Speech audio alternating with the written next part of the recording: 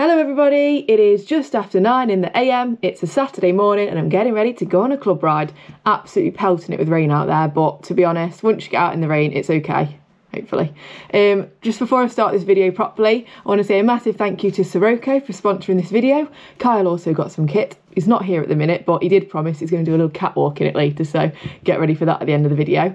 Yeah, they're sponsoring this video and there's a discount code in the description for you. This jacket, I mean, this jacket's in the sale. It's lovely. I've been wearing it actually. Fluffy inside. On the website, it's only £51 in the sale, plus you get 10% discount. So I think that's actually pretty good, especially because a lot of cycling kit is really expensive. So that's quite an affordable jacket, really, for when you think about the costs of jackets in the usual sense. But yeah, it's really nice. So thank you, Sirocco. So today I'm going to do a video with some mental health tips because I think this time of year can be really difficult, and if I'm totally honest, this past few weeks I've just been not the best. So normally when you see me on my videos I'm always happy and silly, and that's because I'm on my bike and I'm enjoying myself, and that's my happy time. I'm not a mental health professional anyway. These are just things that have helped me. I do have a degree in mental health nursing. I was a mental health nurse for 3 years before I had a blooming breakdown, but yeah, I'm no way a professional anymore. So these are just things that help me, and hopefully they can help you too. When I'm out on my bike is the time when I can have fun and just forget about anything going on in my head, and that's what I love so much about it. But I think that's the important message I want to give, is that a lot of the time the people that we least expect to be struggling are struggling, and I think that's why it's important to always check in on all of your friends, even the ones that seem the happiest, because sometimes they're the people that behind closed doors are the lowest. No way by any means am I struggling loads. Like, I'm so much in a better place. Like, it's taken counselling, it's taken a lot of things to get to where I am now, but I still struggle, and it's okay to admit that. And I think we're all going to struggle. It's not possible to be happy all the time. But yeah, I'm just so grateful that I've got cycling and my lovely club that I'm going to go and ride with in a minute. But yeah, I thought it'd be helpful to share some tips with you, because I think, yeah, hopefully it can just help. Just want to say as well before I go, obviously if you are struggling, please go and get professional support. Like, talk to somebody. Don't be afraid. If the first place you go to doesn't work, go and ask somebody else. Like, don't give up on yourself. Your mental health is so important and you deserve to get help. So never be afraid to talk about it, and never be afraid to go and get the help that you need. Right then, I'm about ready to go, and I've been faffing around trying to fit some blooming mud guards on my bike. Second pair of mud guards, they don't blooming fit, so I've had to message the bike, the club ride leader, to check if I'm allowed to come or not, because it's blooming raining and I've got no mud guards. And he said, yes, you can still come, just stay on the back, so I'm in. I'm going to do like a 40-minute ride solo before the club ride, just to get my miles in, and then I'll be on my way. The rain's stopping already, so I'm already happier. Now, my first mental health tip is about worrying. Now, if like me you have millions of thoughts flying through your head, it feels like you're freewheeling down a hill and you've got no brakes, just remind yourself that 95% of your worries never come true, and no amount of worrying can change what has already happened or what might happen. So just remind yourself, worry time is wasted time. Now, it's a lot easier said than done, but that's what I try and remind myself. When I was struggling a lot, setting myself a 10-minute worry time really helped. So 10 minutes maximum, write down or speak out all the worries that you've got.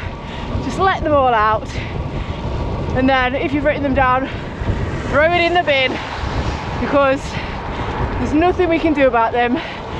Sometimes if there is a worry that you can do something about, then do it. But if you can't do anything about it, just tell your overthinking mind there's nothing you can do, and try just to enjoy your day, because I've spent so much time worrying about stuff that's never ever happened. So yeah, tip numero 2 is the importance of sleep for mental health is so important.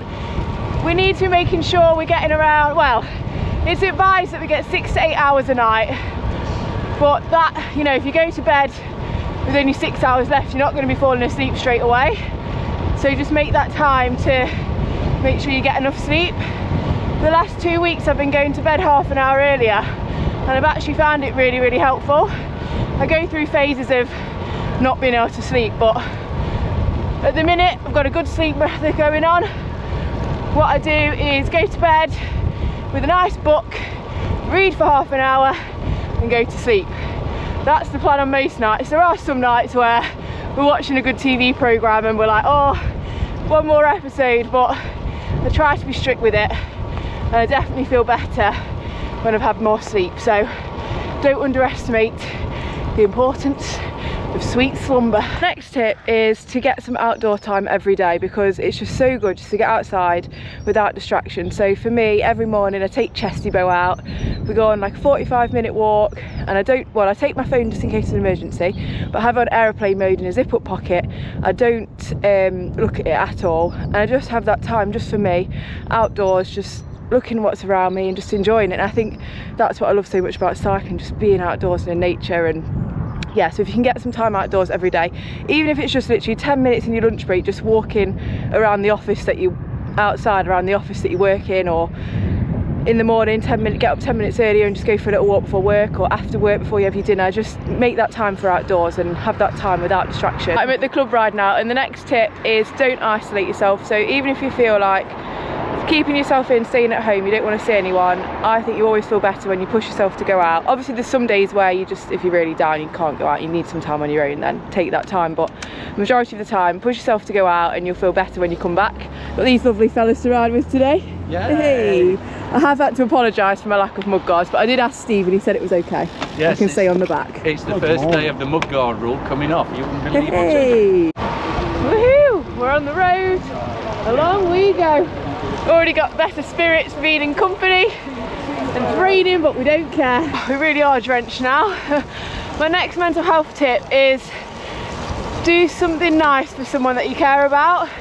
Even just a little gesture like giving a compliment, or buying them some flowers if you can afford it, buying them a coffee, because research shows that when we do something nice for someone else, not only does it make them feel good, it also makes you feel good too. So yeah, let's spread a little happiness.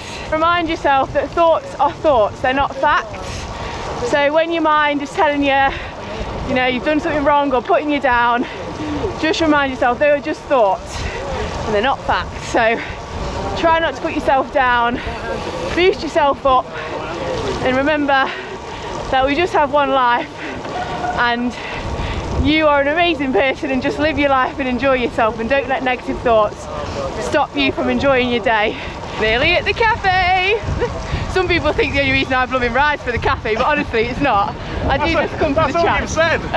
The cafe. Porridge! Right, we're in the cafe now. I'm just going to say, very impressed. No rain on my jersey, so it is waterproof, I can confirm, because we did come through quite a lot of rain, didn't we? Yeah, it's quite a bit of rain out today. You're a bit jealous of my jacket, aren't you? Yeah, mine's soaked. But I'm a bit jealous of his hot chocolate. See the size of this? Marshmallows and everything. I missed out here over for blooming water. The next mental health tip is to every day, I know every day might not be a good day, we always have bad days. Thank you.